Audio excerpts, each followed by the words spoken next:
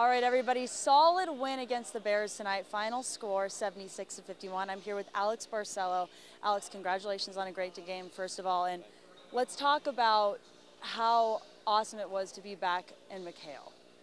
What did it feel like to be back on the home court with the electrifying energy that went on tonight? Amazing. You know, one of the biggest things that when I came to watch games before I got here was the crowd. You know, I think it's the best crowd in the country. So, you know, we got on a roll, and I think the energy rose in the arena. And, I mean, from there on, we just kept rolling, and then that was the game.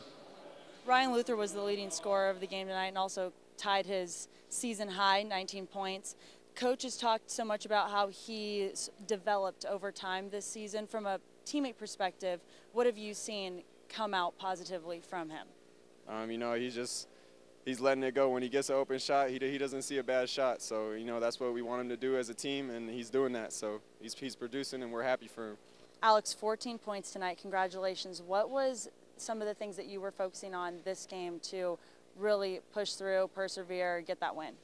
Just attacking. You know, I know my teammates are going to find me. They believe in me when I shoot. So any open shot that I got, I was just trying to shoot it with confidence. And then when I got the ball, I was trying to attack off ball screens or reject ball screens and just stay in that attack mentality. Coach Miller's also talked about this past week coming back.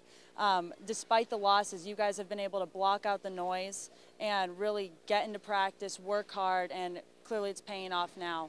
How has it been blocking out that noise and really just persevering, pushing through that adversity? You know, he always tells us to honor the process, and we win as a team, we lose as a team. So, you know, we had those tough losses in a row, but we just stuck together and we bounced back, and hopefully we can keep this thing rolling. Well, congratulations on a great game. Good luck Stanford Sunday,